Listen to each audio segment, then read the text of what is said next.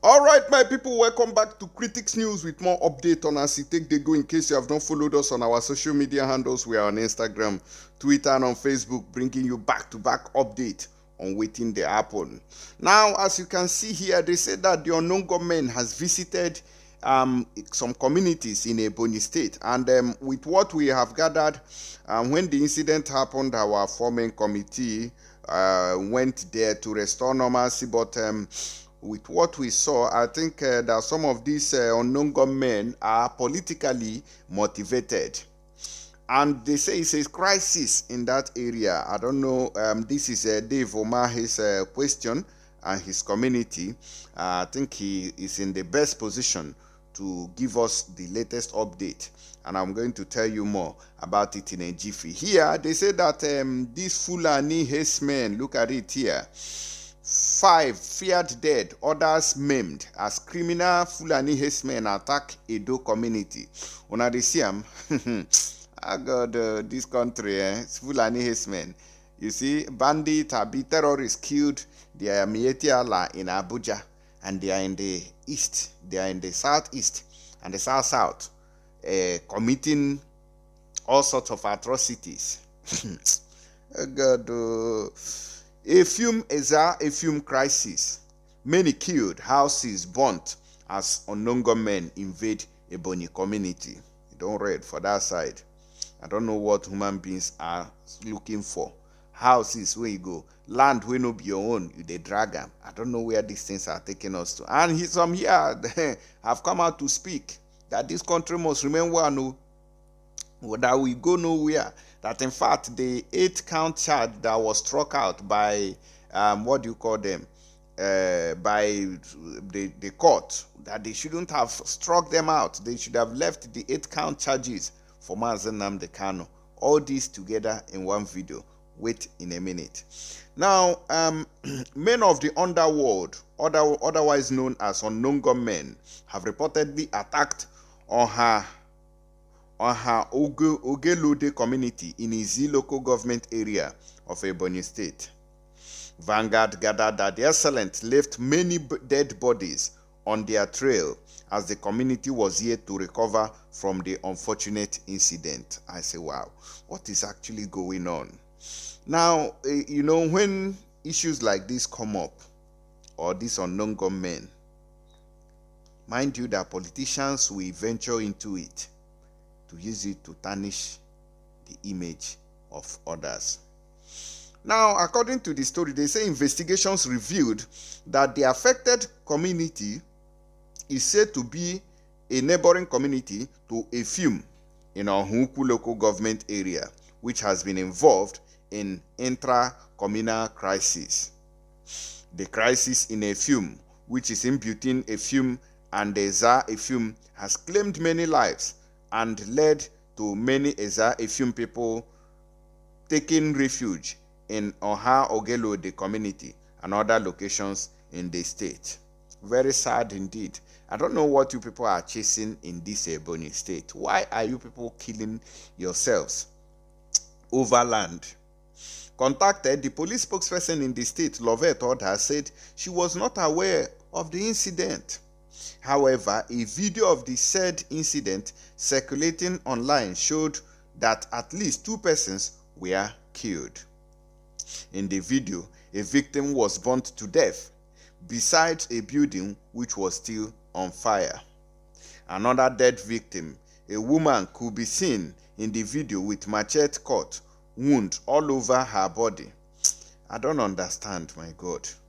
However, unconfirmed reports said at least 4 persons were killed as over 5 houses were burnt by the unknown attackers. Meanwhile, a statement credited to the chairman of Ohunku local government area, Clement Oda, condemned the attack.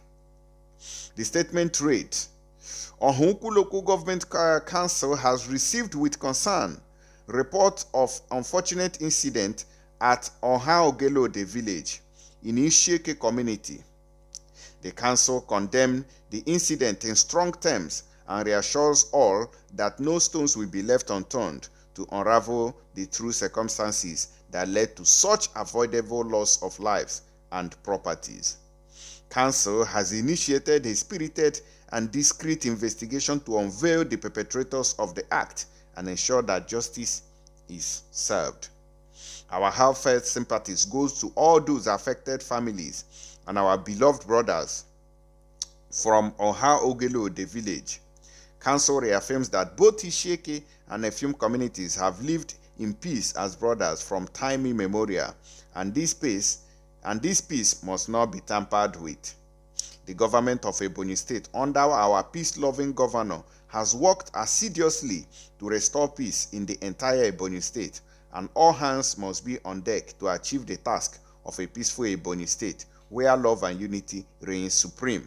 Once again, all parties are assured that justice must be done as a deterrence and guarantee against future reoccurrence, others said.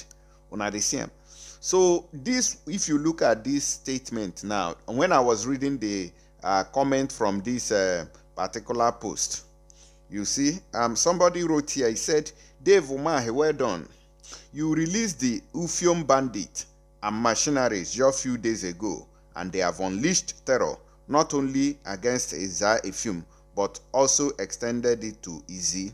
You are doing well. Continue killing Izzi and Eza people. So this is a very serious issue that we are having here, this communal crisis. And when you look at it, you realize that this one is kind of government fabricated. That some of these bandits, you know, when a Bubago came, okay, where is a Bubago now? You know, go a fight for against this nonsense, these killings going on. But they say it's unknown government now. These are political thugs rampaging as unknown government. So most of these incidents you are seeing are being caused by political thugs unleashed in different states and communities that are causing mayhem. And look at Fulani now. They do their own. They know even, I don't even know, this country, Nigeria, guy, I don't know, if you just would sleep and wake up the next day, you just go and thank God and say, thank God I made it again. Because there's no guarantee that you are going to come out of it. Oh, Soludo has successfully chased in the Aguilera and the Ihiala people out of Anambra to Ebonyi to cause problem. This is another comment. Those gunmen are from Anambra. Soludo, come and carry your people. Engineer Dave Omar, he's not smiling now. I beg, I don't feel laugh, Jerry. Let me play you this video so that you can hear all this hungry fellow that the federal government has been using to attack people in Abuja. Listen to them. Today we are here again. Some people will say, as usual, we will never get tired, we will never back down, because the reason we are here is to, one, tell Nigerians that it's not time for them to sit back home and criticize the government.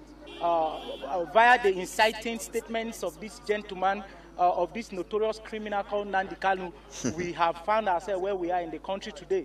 Meanwhile, let me condemn in totality the recent activity of banditry around the nation. We condemn in totality as a group, and we are never in support of it. And we are calling on the security apparatus to do their best to nip this to the bud. Then moving forward, we encourage the judiciary, just like they have done today. We are comfortable with the count charges that they have dropped. 7 is enough to do any prosecution and to bring justice to what we are faced with in this country. As at yesterday, you hear the bad news from Anambra, where a local government was down via this Nnamdi Kanu people called IPOP. We must recognize as Nigerians that we are not against any individual. We are against those that have formed the agenda of separatists in this country. One of the disadvantages of introducing and accepting separatism in our country is the fact that, just like my leader have said, we are over 2 million Nigerians in this. As we speak, over 2 million Nigerians. Cameroon will not take us, Ghana will not take us, no country will take us. We are more than 200 million in this country at the moment. And so therefore, it is our responsibility as youth in this country. I therefore call on everybody, Davido, Whiskey, all of them, they must condemn this thing even in their music. All the artists, if you don't have country, you can't shut down Abuja the way they go and shut down transport computing during Christmas and all. They must rise up and speak against these IPOP people. They must rise up and speak against anything that is limiting and bringing our country to the point we are today. The insurgency we are experiencing today is as a protest of inciting statements from people like Nnamdi Kanu, people like Sunday Igboho, people like even Sowore, people that will not let us have peace in this country. We are not going to fight them, but we are going to always come out like this to encourage you, the journalists, because some days ago, one of your members was killed in Anambra and another was killed in Imo State by these IPOB people. We sympathize with you people. More reasons why you all must join hands with us in this war against those that have stashed our money in foreign countries. They turn it out small, just to destabilize the country. 2023 is by the corner. Nigerians are not going to even allow them come through the back door in order to take power by force and to bring insecurity more to our country. Wherever they are saving money to buy ammunition for the youth, I am here to let them know that it's a failure already, because the youth have risen up. As you see, we are so much here today to say no to any man, any woman that have separatist agenda in our country to divide us. We say no to them. Some of them have their families abroad, we don't have. Some of them, their children are schooling abroad, we don't have. We say no to them, and in 2023, Nigerians are going to vote their conscience. They are going to vote who is going to pilot the affairs of this nation moving forward. Thank you, and God bless you. We are here for the trial of Onyenduma Nnamdi Kanu, the Prince of Biafra. We came in solidarity to this matter all the way from United States of Biafra. We are Biafrans. We are not asking for war.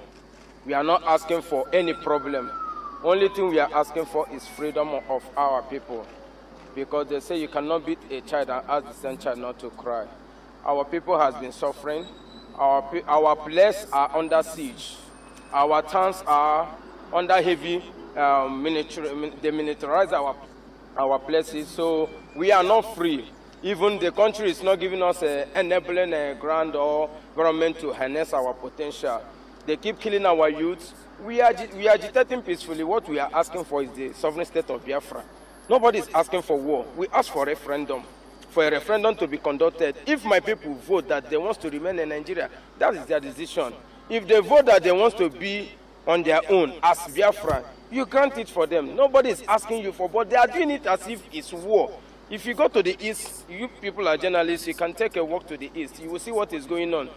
One pole to pole, you will see military checkpoints. And those checkpoints, they are not there to maintain peace. They are kidnapping our people.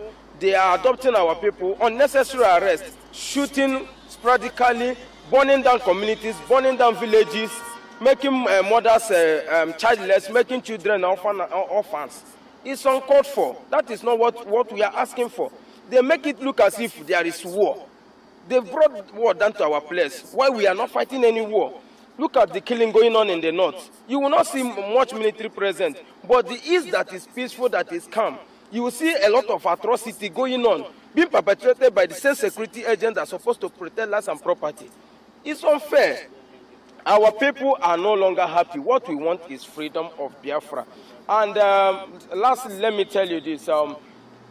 We will resist every attempt within the ambit of law to any agenda or plan of secret trial of Mazi Nnamdi Kanu will be resisted by Biafrans within the ambit of law. Because you accuse him openly, you must try him open.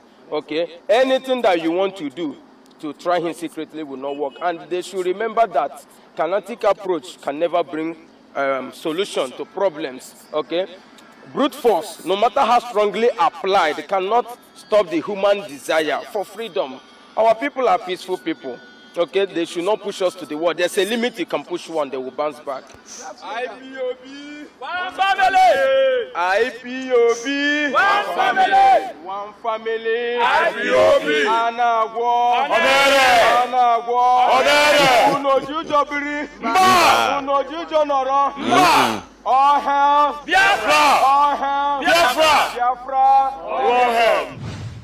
Oh. Unafuno munem there, how they are defending. God go bless Una there. That man spoke boldly, with boldness. He spoke gallantly. You know they look Buhari face. I see Buhari for fence there where they peep. These are no see you. Buhari na shame go. This fake Buhari, things say they call him the original one.